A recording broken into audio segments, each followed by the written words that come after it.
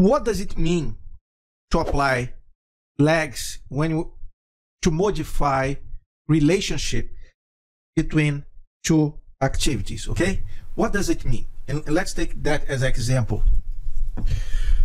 So let's suppose that we have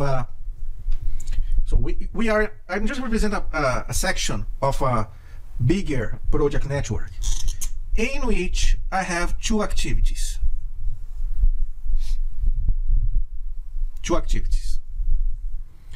Maybe let's call that order materials. So you are ordering materials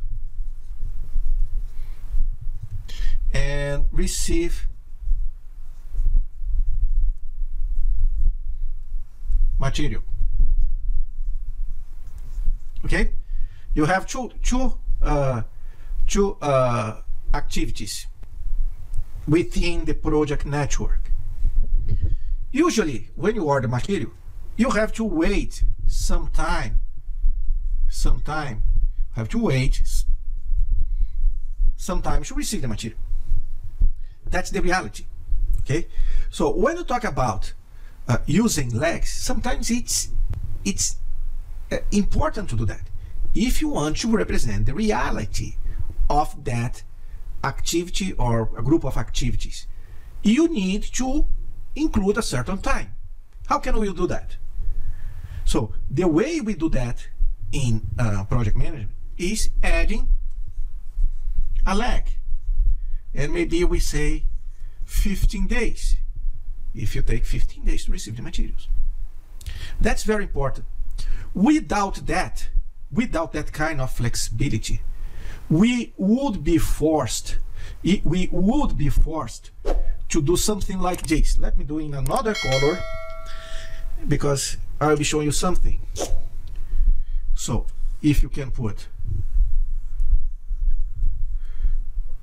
order materials and then receive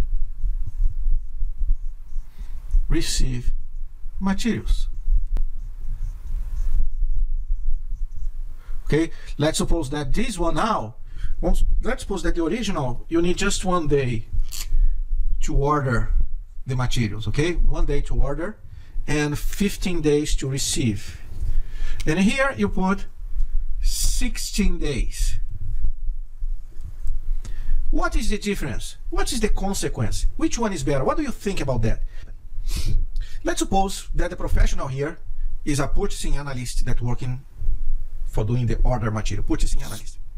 And that purchasing analyst makes $30 an hour. Okay? So that guy has a labor rate of $30 per hour. If he is working and he'll be needing working hours 8 hours, therefore the budget here for this activity would be $240. That's the budget for that activity. It's confused, okay? Maybe if you look just the project schedule in the project network, you would say, okay, I need that guy for 16 days. But that is not the right thing. That's not true, actually. So you have to start working on workarounds and change and to understand that. That's the first problem. The first problem. So what are the problems of the second one? Problems. So the one problem is the budget.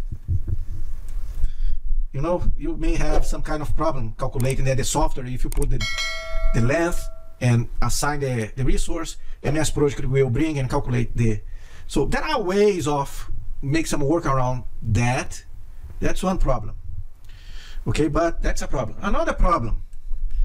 Let's get the guy here. That is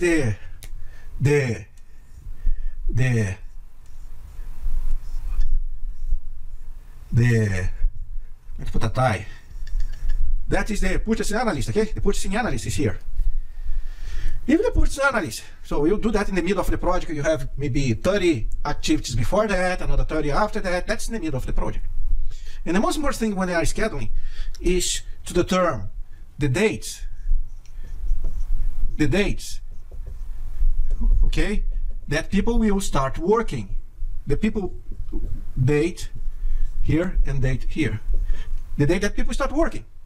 So if that guy or that individual look here and say, oh, I can do that from here. I have 16 to do that. I have other things to do now. I can do that later. Remember, the execution of that activity will be maybe 2 months in the future, 3 months in the future.